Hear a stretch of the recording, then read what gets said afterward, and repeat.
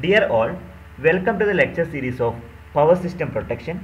In this video, I am going to discuss the importance of power system protection, why power system protections are needed, and also what are the different type of protective devices and the importance of power system protective devices.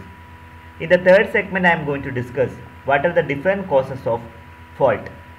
So these are the content of the presentation.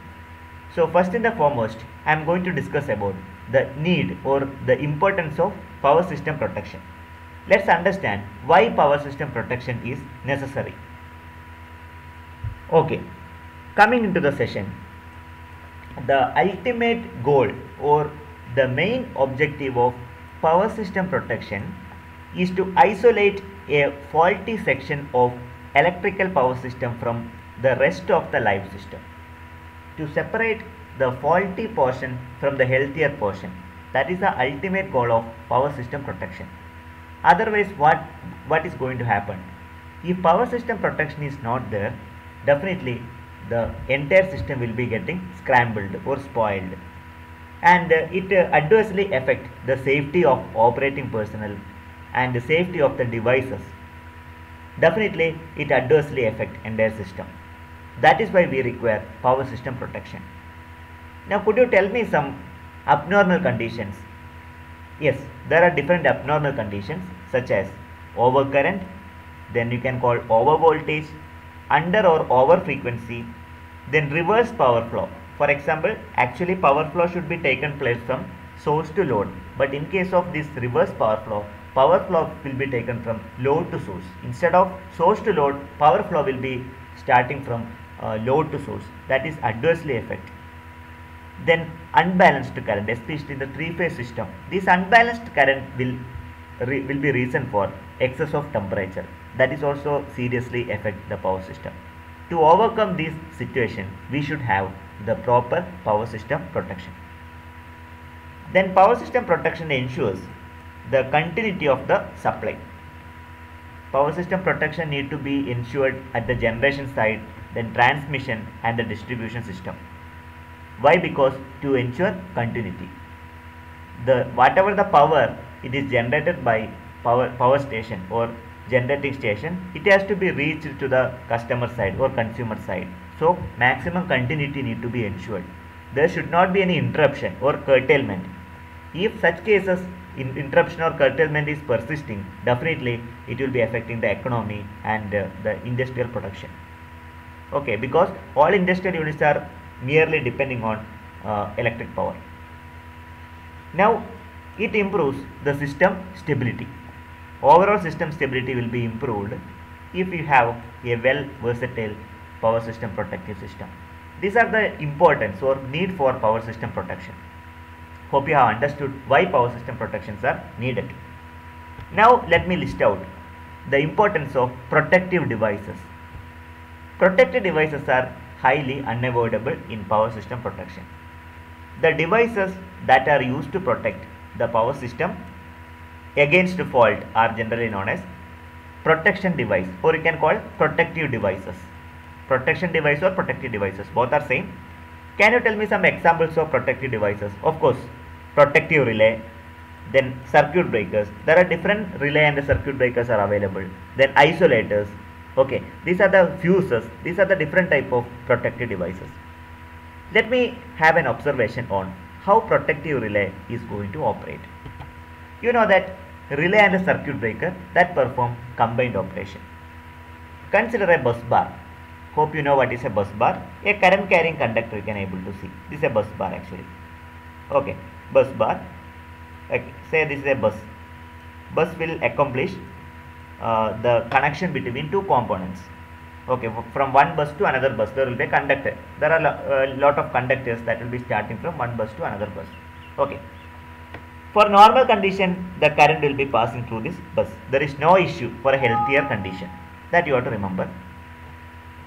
Now, let us consider one example.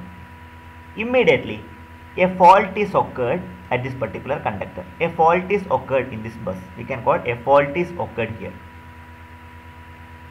That means the tremendous growth of current will be taken place over there. Excess of current, that is called a fault. I will discuss what is a fault after the session.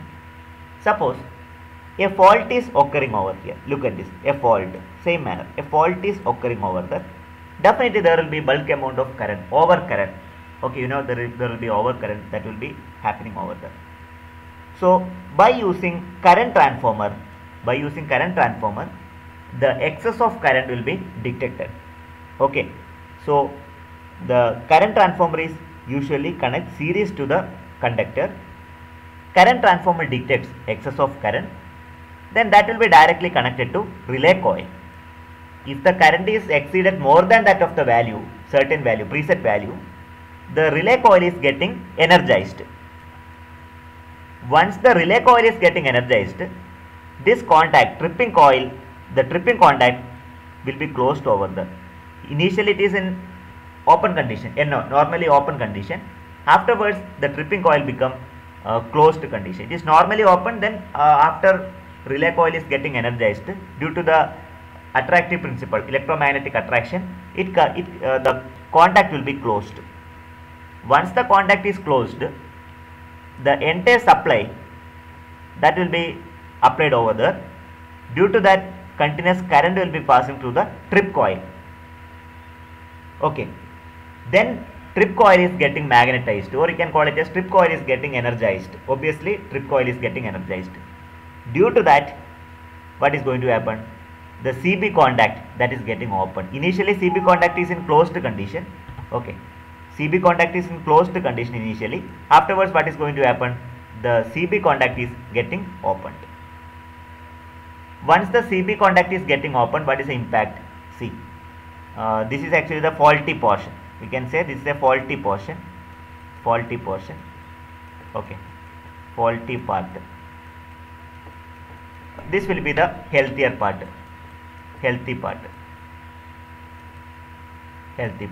Circuit breaker is getting opened, so that the current won't flow through that particular part. It's just like it will act as an open switch. Initially circuit breaker will be normally closed. Once the trip coil is energized, means the CB contact is getting opened.